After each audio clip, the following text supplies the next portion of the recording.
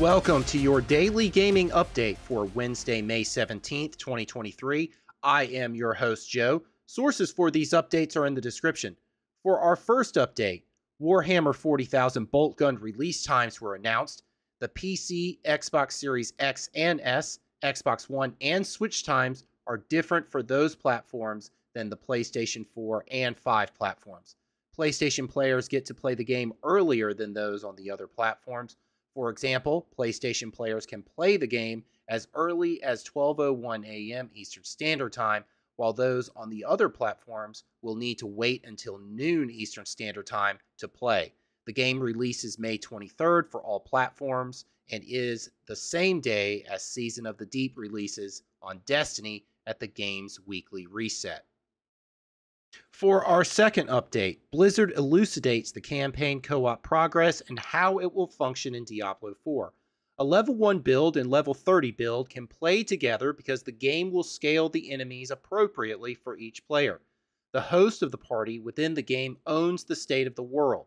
If players are aligned in questline, then both players will progress. However, if the players are misaligned on the questline and, for example, the player invited is earlier in the quest line while in that hosted world for the player that has progressed later in the quest line, then that player joining will not progress. It is recommended that if a group is not committed to playing together, then it is best to have the player with the least amount of progress in the quest line to be the host. For our third update, Episode 1 of the Expanse, a TellTale series, has a firm release date of July 27th. The game will have 4 episodes in total that release every 2 weeks with a promised experience like never before. TellTale and Deckline have developed this game. Deckline developed Life is Strange: True Colors.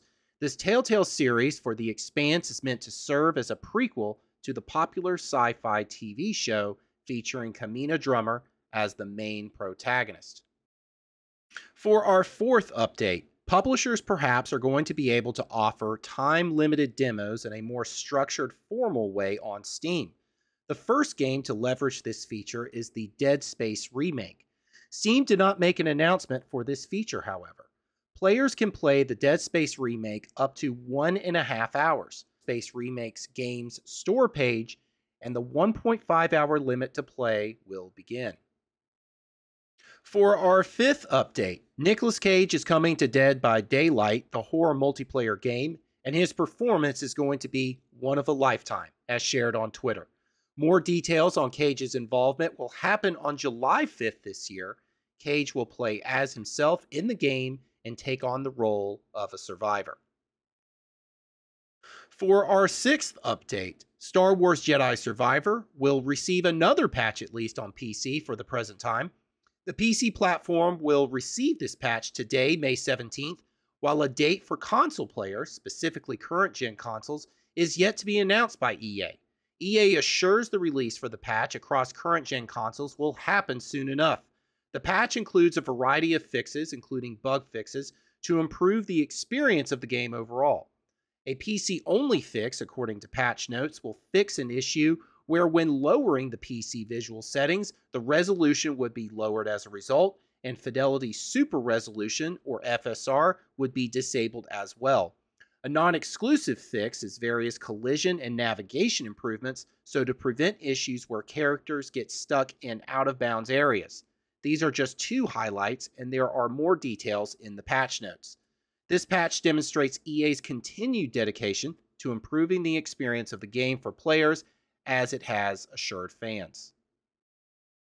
For our 7th update, PlayStation has announced its showcase broadcast live on Wednesday, May 24th at 1 p.m. Pacific Standard Time.